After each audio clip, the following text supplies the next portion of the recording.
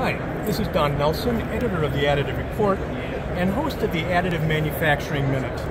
I am here at RAPID and TCT 2022. I am at the Xerox Elem Additive Solutions booth, and I'm speaking with Tali Rosman, who is the company's VP and General Manager. Thank you for having us. We appreciate it. Yeah, thank you for coming over. You bet. I have a couple of questions here, and they're based on a speech that you gave recently. I think it was in March at some industry function. And in the speech, you talked about your interest in 3D printing, microfactories, and the global supply chain. And so if you can briefly kind of connect how all of those three ideas work together and how they could work together. Absolutely. So in our view, the key to supply chain resiliency is having the ability to make the parts that you need when you need them on demand and where you need them close to the point of consumption. And I think everything that's been going on in the last 2 years really hammered the point that having the supply chain resiliency and agility, I mean, I would say it's a matter of national security at this stage. Wow. Well, obviously you're talking about COVID-19 and how things were so disrupted. Yeah, absolutely. And you're seeing all these supply chain shortages that can have a great impact to the economy.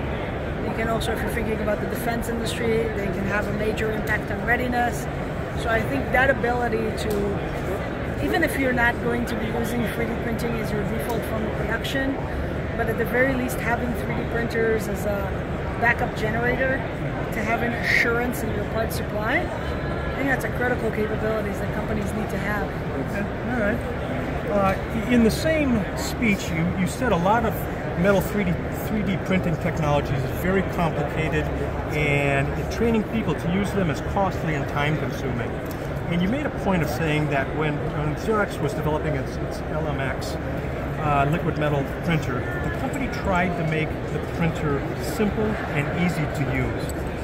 And I was thinking about that, and I thought, can you design a highly sophisticated, advanced 3D printer that is easy to use, or do you have to make trade-offs between complexity, capabilities, and ease of use? It's a great question. So firstly, I hope we've proven with LMX, for anybody that uses this, is that you can have production grade. I knew you were going to say that. You set me up for it. That you can have production grade metal parts with that.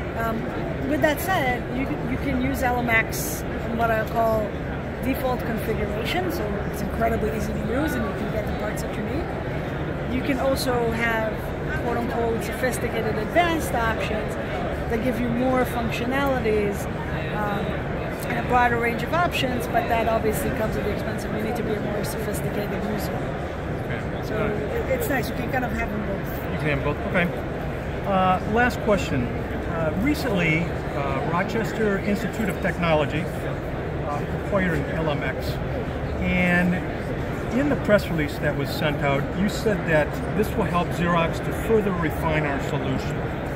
What refinements can we expect to the LMX in the coming year, 2 years?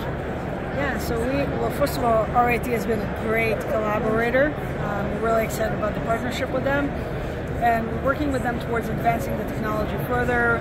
Some of the things you can expect is additional materials coming the way. I think that is arguably going to be the number one thing. Limited to aluminum. Today. Today. Not necessarily tomorrow. Okay, and anything else about refinements we can expect? Well, we're in continuous improvement mode. We obviously want to make it faster. We want to continuously improve the throughput, the reliability, all the usual suspects. But I think really for us, where LMX is, expanding the material range will add the most value to our customers. So that's really our number one focus. All right. Well, thank you, Tali. And thank you. Thank you to all of you that tuned in. This is Don Nelson. See you next time.